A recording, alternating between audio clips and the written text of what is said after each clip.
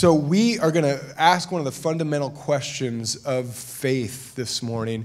This is a story that Jesus is going to tell that some of you have probably heard. It's called the Good Samaritan.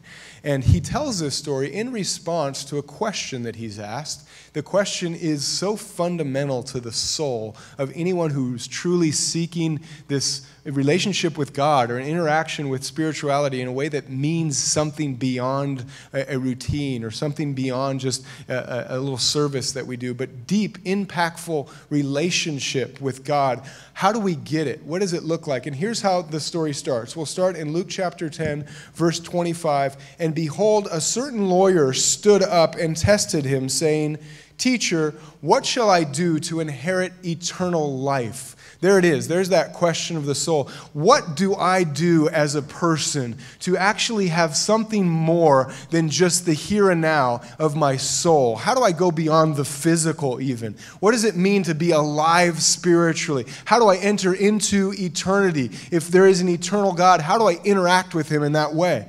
It's a deep and meaningful question. And what Jesus says to him in verse 26 is, what is written in the law? What is your reading of the law? Now, why does Jesus say that?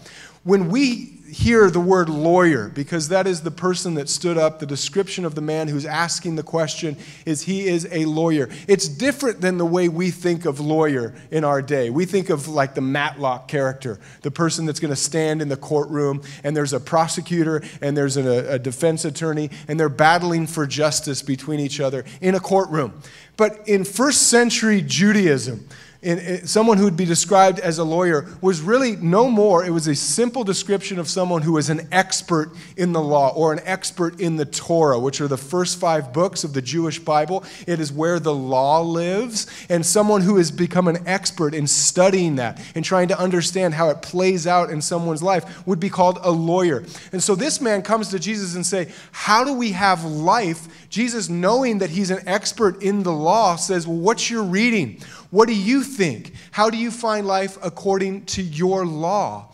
And this was a very important question for the first century Jew. For us, you might think of yourself at what would be a funeral. And the question on people's hearts at a funeral in a Christian setting is, did they accept Jesus? That's where we have our life, in Jesus, who gives life and life more abundant. And when we think about the meaning of someone's life, the question we ask is, did they put their faith in the Savior? Did they put their life under the lordship of Christ? For these people, it was, did they become a Torah Jew? Did they love the law? Did they try to live it out? And for that person, the question is, how do I know that I've done it? How do I know that I've become someone who is living according to the law? And this is what the expert of the day says. In verse 27, you shall love the Lord your God with all your heart, with all your soul, and with all your strength, and with all your mind, and love your neighbor as yourself. And this is, in the Gospel of Matthew, the same summary of the law that Jesus gives. Simply put, that if you tried to understand the entirety of the law, the heart of the message with God giving commandments to people on the way that they're supposed to live, it can all be summarized into 2 basic pillars of the law. First, that you love God with everything that you have, with your mind and your soul and your whole being, that you have this deep intimacy with God that is qualified as love and worship and devotion. That in all the commandments of the law, they're pointing you to a love and a devotion to God. The second thing, very importantly, is that your love is so real and intimate with God that you become someone who reflects Him.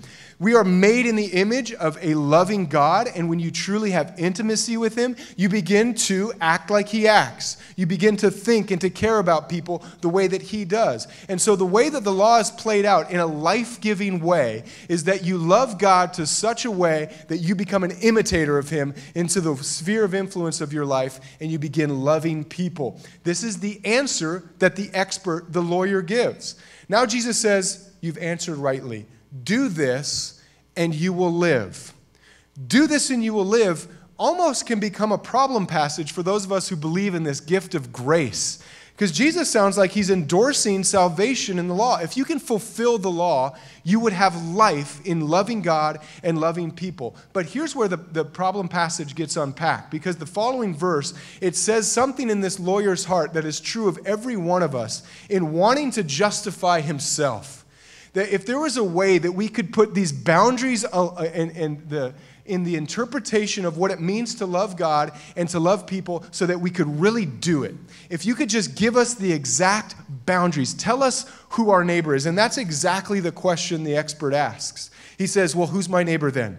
Because if I'm going to fulfill life by doing well, if I'm just going to do good on my own, you have to tell me who my neighbor is. Isn't that sometimes how we think when we try to justify our own goodness? I want to be a good person. I want to know who I have to care about. I want to know who I'm free to not think about. And the lawyer, wanting to justify himself, is looking for boundaries in the way that he has to love his neighbor. And the question of the hour now, and the reason that we're on this text, is because who is my neighbor is something that Jesus will unpack in such a way that disqualifies all of us from thinking that we can just do the law on our own. Jesus had a completely different heart for what it means to love people. His answer is surprising. We live now in the midst, in the week behind us and the week ahead, of a classroom of how we can answer this question. Who is our neighbor in Boise, Idaho, in the midst of a storm? When there is hardship and challenge and difficulty and trouble all throughout the circumstances of our lives and the city that we live in, we ask the question, what does it mean to love people? What does it mean to worship God so intimate, in such a way that we overflow our love for Him into the lives of people, looking for life in the way that God has created us to live by loving Him, and then finding people that would qualify as our neighbor to show the love of God to? We now spend the duration of this sermon looking at the answer Jesus gives. Because Jesus wants to break people free from this desire to justify ourselves or to look at the law as a way to give our own righteousness a case to stand on. What he's saying is love starts when you think differently about people. He's going to lean in and tell a story. Don't you love how Jesus does that? When there's a question proposed to him in the gospel, or someone has this way they're trying to get answers from him, he says, let me tell you a story. It's almost like gathering children around, and we're supposed to have faith like a child. And he says, if you can just grasp this concept through story, then you'll understand what I'm telling you. And so I love this because right now we're in our cabin. We're in the sanctuary. We're having our winter retreat right here in Boise, Idaho, and we're going to tell a little story. It's the story that is sometimes called the Good Samaritan. Jesus tells it, remember, answering the question, who is my neighbor? How can I be someone who shows the love of God to the people of my life? In verse 30, Jesus answered and said, a certain man went down from Jerusalem to Jericho and fell among thieves who stripped him of his clothing, wounded him, and departed him, leaving him half dead. We pause. This is a strange description of the way love usually starts in the way that we think about it. Because for us, love can be such an emotion, can't it? We think of love in the easiest terms that it comes to, in the way that we have a love template given to us through a family, or that when we think about people that we want to grow closer to, people that we have deep and meaningful friendships with, maybe a guy or girl that you have really liked from afar and you can't wait to fall in love. It's such a great process, and we think about the Hollywood version of love, and it's emotional and it's exciting, and it goes through this process of glamour until you're finally in love with the person you want to spend the rest of your life with. But Jesus, when he talks about what love is, he starts the story with tragedy. He starts a story telling about a person who is going on his way, and he was robbed and left for dead.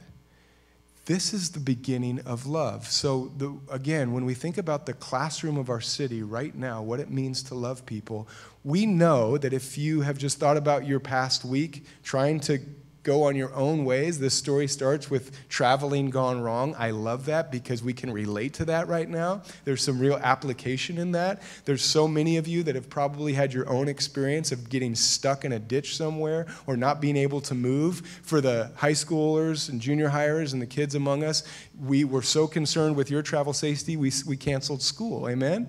We were excited to keep you home because we knew that travel could be dangerous. And all of that is small little pictures of the way frustration and disappointment and despair is all over right now. And when we begin to look at all of those circumstances with the eyes of Jesus, what we see is that in hard times, the gospel gets turned up. It's tragedy and difficulty and broken hearts and ways that life goes way different than what you were planning or expecting. And it's in those moments it says, this is the beginning of the story. Jesus says, this is the beginning of the story for how you can begin to love people.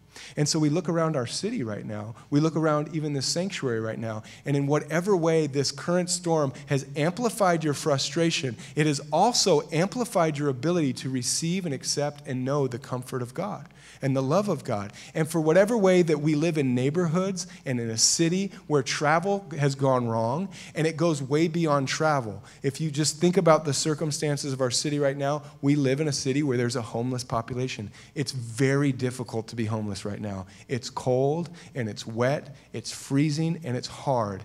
These people have frustration turned up, but they also have the openness. The open door to the gospel is being turned up all throughout our city.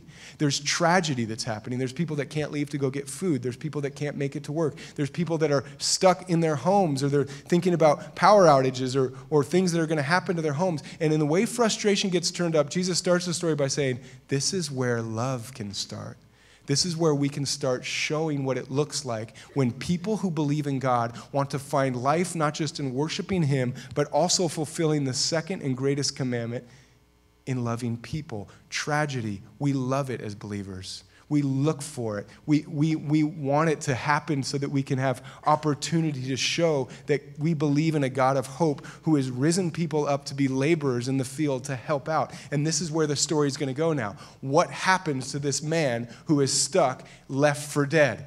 Jesus is going to introduce three people. We've got someone who's been robbed and left for dead, and now there's going to be three people. We're going to look at each one of them. The first two are warnings. To anyone who wants to answer the question, who's my neighbor, you start with a warning of what not to do. It starts by the first opportunity that someone has to help. They see him laying there. In verse 31, it says, now by chance a certain priest came down that road, and when he saw him, here's the chance. Here's the opportunity. There's someone who sees tragedy.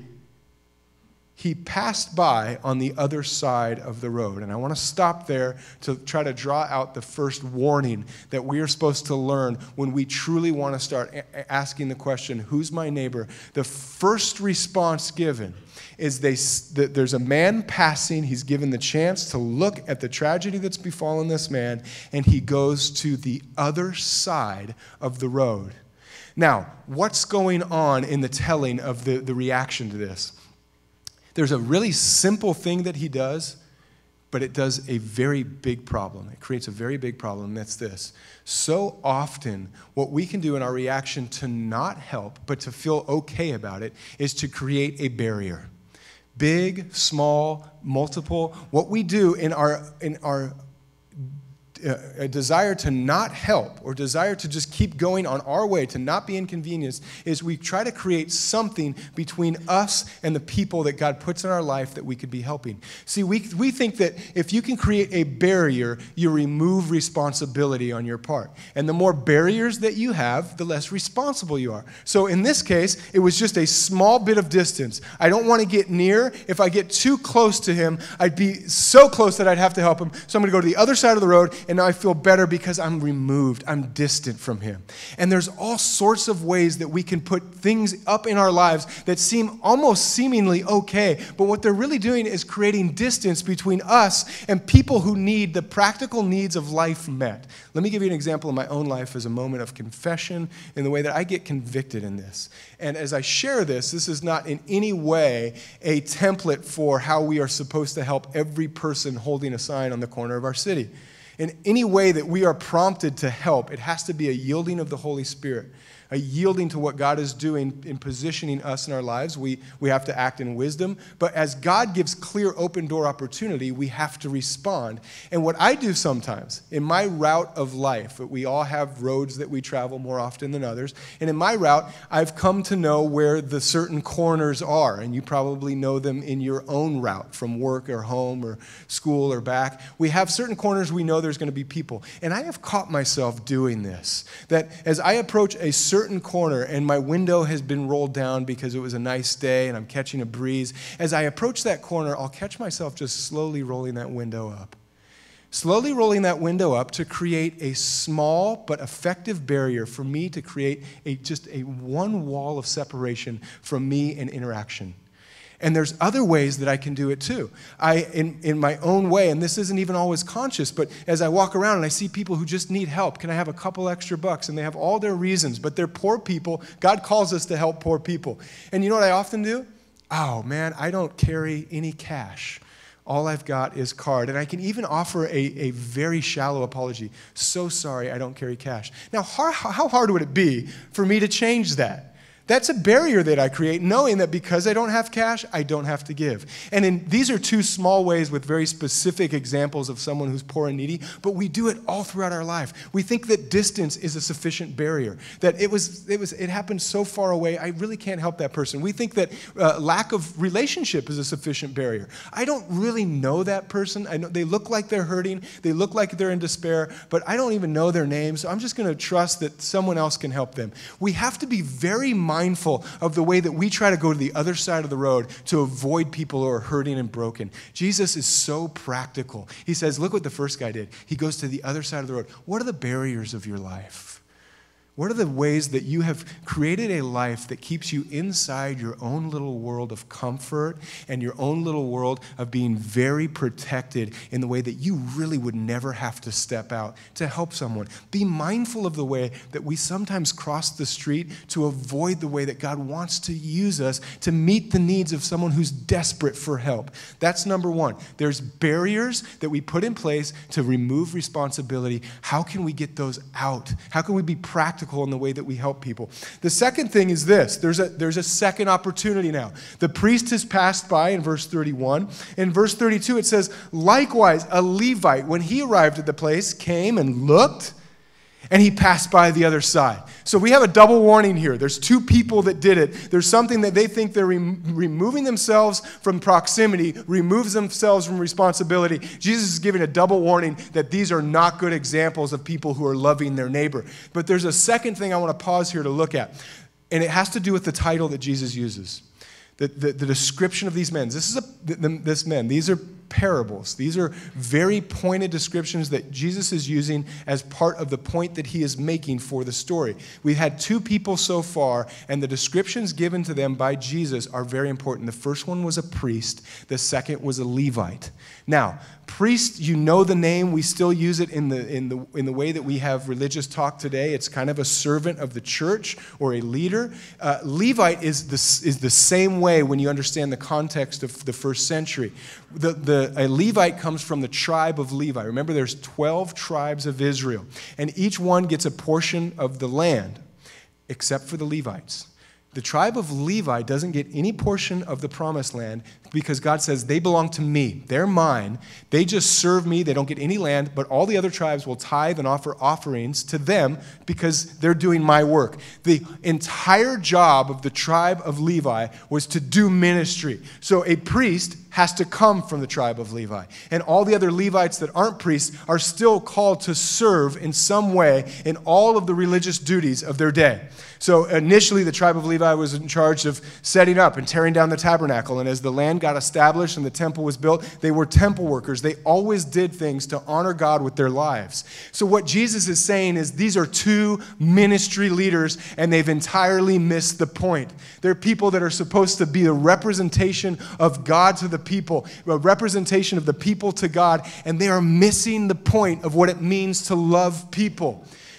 This is not simply a call against ministry leaders. Certainly, this is a check for anyone who is part of ministry to remember to stay true to the heart of God. But it's also to say this: if the leaders of the day were missing what it meant to love people, how much more are the people that are following the leaders? How much more are the ones that they're leading astray? If they're doing it, the people they're teaching are missing it. He says, listen, ministry can be a distraction at times.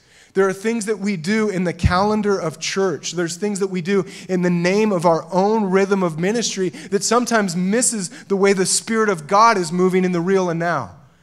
And the way I even came to that conclusion is it just happened to me Saturday morning. So I want to give you some insight into how I kind of prepare to do a sermon. Throughout the week, I'm praying, I'm processing the word, and I'm scratching notes on a journal, and I just kind of continually process. And on then Saturdays is the day that it kind of galvanized. I put it all together.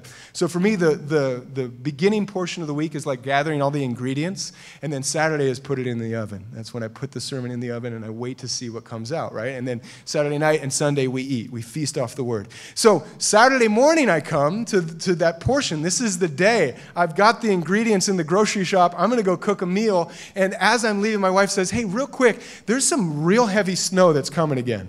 And I say, okay. And she's like, so we should probably take some necessary steps to get ready for that and think about what that means. And I'm thinking, okay. She's like, yeah, we could definitely use some more food. And I'm not sure I could get out. This house hasn't been shoveled at all. So what's your plan for all that? And I said, today is ministry day. Today's the day I work in the sermon. That will all have to wait until Sunday afternoon. And she's like, okay. And I'm walking away, and it's like, what am I doing? There's a storm coming. There's a state of emergency. There's needs of the household. And yet I'm so in tune to my own schedule of ministry that I'm just going to neglect all that and get to it come hell or high water Sunday afternoon. So what am I doing?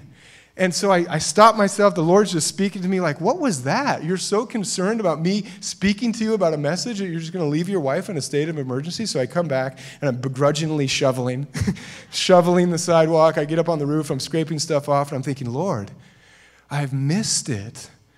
And in the same way that I was so concerned with my own schedule, I was so concerned with the schedule of our church.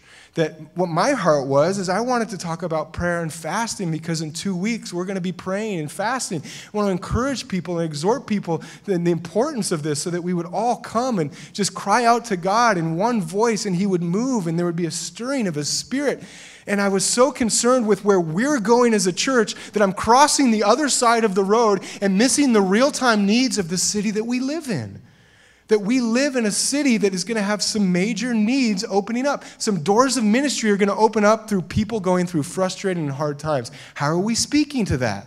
How are we mobilizing the hands and feet of Jesus in this congregation so that the city of Boise knows there's a God who has caused some dead people to come alive, and those people just want to tell everyone of the hope they have in Him, and they want to help people. And so in my life, in the leading of this church, the Lord had to say, wait a second. Don't be so focused on 2 weeks from now that you miss what I'm doing right now. And in your own life, we all have to ask ourselves, what is the rhythm of my life? Am I more committed to a calendar than I am to the Holy Spirit? Am I more focused on where I'm going in 3 months than what God is doing right here in the neighborhood, in the family, in the job that I have right now? Let's allow God to open our eyes to the way that He wants us to be helping people in real time. And so these are the 2 warnings now. How are we people who are creating barriers in our life so that we can remove responsibility? And how are we people that are so involved in the church calendar that we're missing the real-time ways that God wants to do things outside of these 4 walls? Just things to pray about, things to be open to. And again, this is just a classroom. This week ahead, when you see those cars out on the road, or when you see neighbors that are trying to shovel and they just don't have the right stuff, any way that you see someone in need this week, we have an awesome classroom of application ahead. And so now we look at the good example, because those are the warnings. Now what does it look like in this third person that Jesus presents? What does it look like to love people the way Jesus tells we should love people? And this is what He said in verse 33. But a certain Samaritan, as he journeyed, came where he was, and when he saw him, he had compassion. I want to pause right here. And before we get into the example set by this good Samaritan, or as Jesus calls him, a certain Samaritan, I want to kind of tell you the model of the way Jesus tells stories in these ways. There is all sorts of parables that He tells, but in a lot of His parables, He talks about people or things in need. And we see this now. This story starts with someone who's in desperate need of help. He's been robbed and he's left for dead. What's going to happen? And in other ways, Jesus has this way of speaking into tragedy of life. There is a story in Luke 15 that Jesus tells in response to the way people say he's hanging out with too many fringe people. He's hanging out with tax collectors and prostitutes and sinners. And in response, he says, let me tell you a story. He leans in and he gathers around and he says, there was a sheep and it was lost. And sheep, when they're lost, are just awaiting imminent peril. There's nothing they can do to save themselves. And then he tells another story, and he says there was this son, and he was lost. He took all his money, and he went to this far-off land, and he spent it all. He wasted his money, and then the land had a famine or a lack of food, and he started to starve. And then there's a change in the story. There was a man who was traveling, and he was robbed, and he was left half dead. And then there's a change in the story. And so I want to speak now to two people specifically, and you're one of them right now. The first person is the person that needs to know that there is tragedy in life, that sometimes you are lost. Sometimes you have spent all your money and had a dead end and you don't know what to do with your life. There are times when you have your heart ripped out and you feel robbed and you feel cheated and you feel betrayed. And Jesus speaks in all of these stories so that the person that's in that circumstance knows that the story isn't over. That might be you right now. You might be more identifying with the person that's been robbed and left for dead than the person that's going to offer the help. You might identify more with a lost sheep than you do with someone who's praising and worshiping God right now. If you're a lost son or daughter, if you feel like you don't know what you're doing with your life, Jesus has a story for you, and the story isn't over because there's always a second act. There's always something that comes. There's another character that comes into the story, and that's the second person I want to talk to now. The lost sheep is really a story about a good shepherd who's going to leave 99 sheep behind to go find that one that's lost and bring him home into the comfort and the safety of the fold. The lost son is really a story about a loving father. Although the son totally left his family and totally lived his life however he wanted, the father waits him and greets him and loves him as soon as he gets home and doesn't hold anything against him. And there's this story now of a second act where there is a good Samaritan. There's someone who wants to care for the person who's been left for dead. And in all of the second act, what we're supposed to see initially is Jesus himself. Jesus is the good shepherd. He came to be the good shepherd, to take anybody who was lost. If you put your faith in him, he will shepherd your life. He will lead you to green pastures and still waters. He is the good father. There's nothing you can do to separate yourself from the love of Christ. No matter how far or crazy your life has gone from where it's supposed to be, there is always a loving Savior waiting to welcome you home. And Jesus is that good Samaritan. He will find someone who's been robbed and left for dead and cheated. He will bandage their wounds and he will put them back towards life. And in that, as sure as you can see Jesus, there is also someone that is happening to take you from that lost sheep and that lost son and that robbed person. And Jesus is shaping in us to be the second person ourselves. If you've put faith in Jesus, if you believe that he's the good shepherd of your life, he wants you to join the story. He wants you to be inspired by the person that comes and helps. He wants us to follow him. He wants to make us disciples in the way that he treats people. So we look at this with hope that Jesus is this in our life. For the way that our soul and our spirit is downtrodden, he will bandage us and clean us up, and he does it all so that we can imitate him in this. There's inspiration that's supposed to be happening here. So let's look at three things now. Three things that this certain Samaritan does to fulfill what Jesus says is loving your neighbor. The first thing is this. In verse 33, as Jesus introduces the character, it says, he journeyed, came where he was, and when he saw him, he had compassion. He sees someone beaten, downtrodden, left for dead, and instead of going to the other side of the street, he has compassion. There's something that has been moved in his heart. Compassion means, very simply, it's important for you to understand what it means because it's something that we're called to have, to suffer with. To see someone's state of being, the condition that they're in, the tragedy that they find themselves in, and actually suffer with them, to feel the pain that they feel, to go inside to help them because you care deeply for them. And this is an important point to make, that we, as people who want to fulfill the command to love God and love people, have to have compassion because there's a danger that this whole sermon could be misinterpreted as a duty. that we are people that come to church and the next step in the program is to be fulfilling a duty to love people. And we do it not because we have compassion, but because we want to justify ourselves. We want our church experience to be going according to the next step in the program, which means after you get saved, you just start being a nicer person. Now, if you are hearing a message full of duty, you need to hold on to this word compassion. And here's how it becomes more real in your life. When we read the first and second commandments of the law, the pillars of the law, to love God and love people, they are in a specific order. They do not come in random order. We don't start loving people as a way to care more about God. It starts by loving God with everything we are, and then in abundance of our love for Him, we begin to imitate Him. We begin to fulfill the initial design of creation to be reflections of His image. And this is important for the word compassion, because in all the ways we experience the love of God, it is because He has compassion on us. The Bible says we love God because He first loved us. The Bible says salvation is a prompting from the love of God. God so loved the world that He sent His only Son. And we are not saved by works of the law, but it is by grace apart from works, lest anyone should boast. The salvation, the relationship that we have with God is according to the love with which He loved us.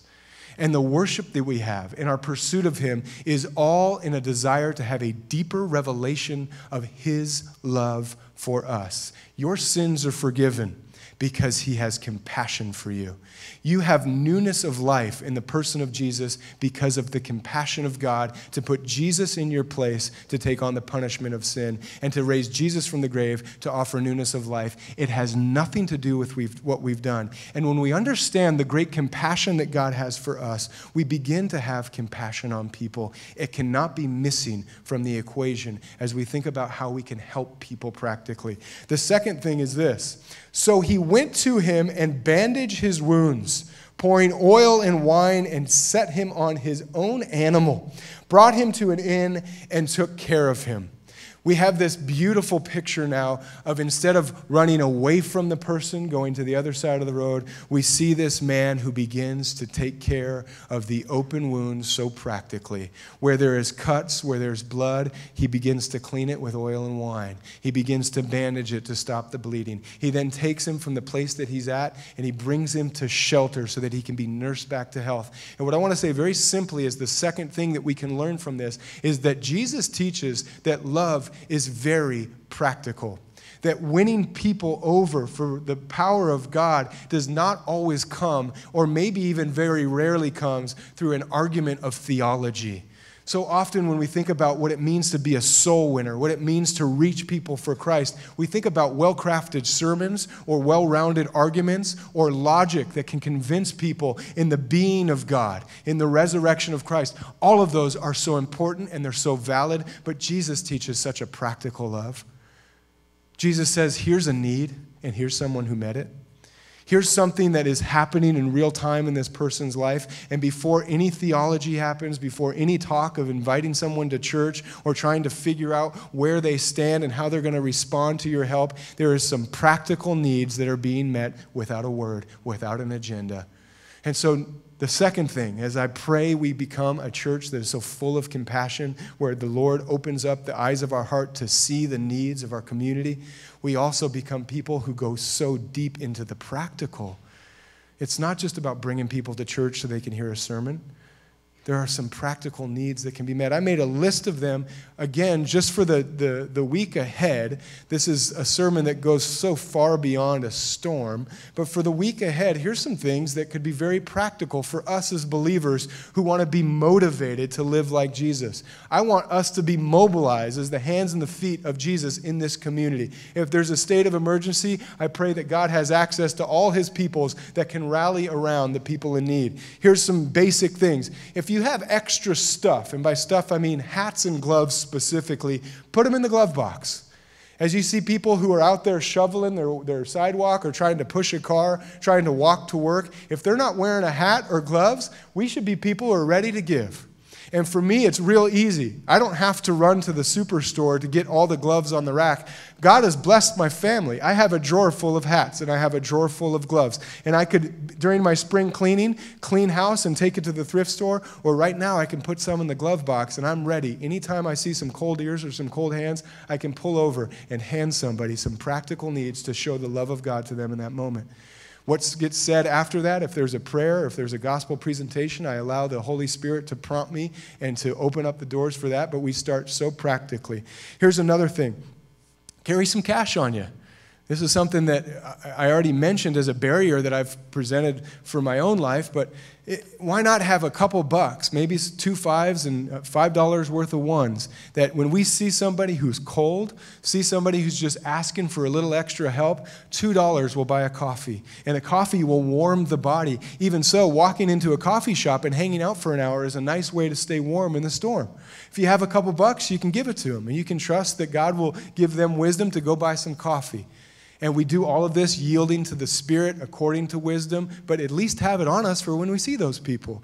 Here's one that I needed just practically because I was in the grocery store parking lot. I run into 2 brothers and sisters of Christ that come to this church. They say, hey, our car won't start. Can we get a jump? It's going to happen. There's cold temperatures. The cars that a lot of us have aren't made for these kind of weather conditions, and the batteries might start giving out. I didn't have jumper cables. I wish I had, but we asked some people, and eventually someone had. We could be all driving around. For any of you who have the jumper cables hanging in the garage, put them in the trunk. And when you see a car with its hood up, you'll be ready to help. You'll be ready to be someone's help in the time of need. For me, I, on the side, do Uber driving. I don't know if you've heard of Uber, but it's like an alternative to taxi. When I get the time to do it, I love it because it's a chance to meet people and just, I have always dreamed of being a taxi driver, but that's a different story. But Uber sent me a notification this week, and it said, demand is through the roof. We're tripling our prices for drivers. And I just thought, well, one, that's just so wrong. I mean, there are people in need, and so we're going to charge them 3 times as much. What about the believers? How about the people who just want to be used by God and do everyday kind of work of Jesus? If you've got a 4-wheel drive car and you know somebody who doesn't have a ride, offer them a ride. Give them a chance to get to work or get to school or get to where they're going, and just be that extra lending set of hands. Just be open to it.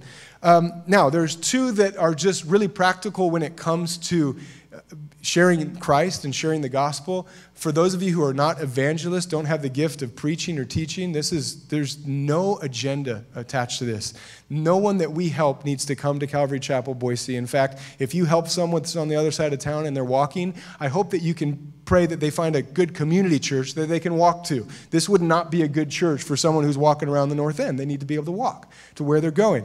And so in all that we do, don't feel like one of the barriers is that you're just not spiritually gifted enough to have the conversation about the 4 spiritual laws. We actually don't see where this guy shared anything to do with his motivation. He just practically helped and practically needed. So where the gospel's presentation is open, do it. Preach the gospel whenever you can. Always be prepared to give a hope that's within you. Share as much as you can in God's timing, but don't let a lack of sharing discourage you. We're just looking to help practically and let God do the ultimate fruit that will come from that. But 2 needs that can go with the spiritual invitation here is we've got free Bibles as part of the ministry of this church. Typically, people walk through the lobby, and if they don't have a Bible, they can grab one. But I'm inviting all of you, if you have been helping people, if you have a 4-wheel drive car, if you know of a neighbor that's going to be stuck in their house, grab one of those free Bibles and get ready to pass it out. You never know how God could use that free Bible to speak to someone. And then finally, this is maybe the most important one because this applies to all of us. Everything else I've mentioned, there's going to be some of us that can help out and some of us who are just happy to be here. We got a ride or we walked ourselves. So for this one, we can all do this, and that is that there is one way that God has removed every barrier that we set up in our lives. In all the ways that we try to put barriers in, or we see things as limitations on the way that we can help people, there's one thing that God gives us, a tool that God gives every one of us that removes every barrier, and that is prayer.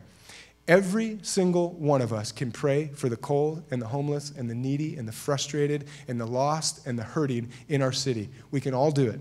And one of the easy applications to this goes perfectly for something that the Lord put on the heart of our prayer team leaders is that we are now starting something called Pray 15. You'll see a sign for it in the lobby. And all it means is that we are a church that is going to try to mobilize in prayer so that we have 24-hour prayer happening around the clock. And so we have 15-minute time slots that you can sign up for. As an example, from 7 a.m. to 7:15 every day, you will pray for those 15 minutes. And we are trying to create a calendar of our church so that we are always praying. Now, the good news for those of you who are thinking, I don't want that 3 a.m. shift because that would be hard. The beautiful way that God put this together is that our prayer team leader and Pastor Guna from India meet each other not long ago, and they both have this 24-hour prayer on each other's hearts. And they're both trying to figure out what to do when the sun goes down, after everyone's sleeping. And what they realize is that when India's awake, we're sleeping, and vice versa. So during our sunlight hours, we'll pray for a 12-hour period, and then during their sunlight hours, they pray. So in combination with the connection of ministry that we have with the Ministry of India, we'll be doing 15-minute increments from the whole globe now. So if you are someone that just wants to commit to prayer, if you want to learn that discipline in your life, what it means to say every day, I'm going to pray for 15 minutes for the needs of our world and our city and our church and my family and offer my heart to God, go sign up. I would love to have every slot triple filled. So practical things, Bibles, prayer, gloves, hats.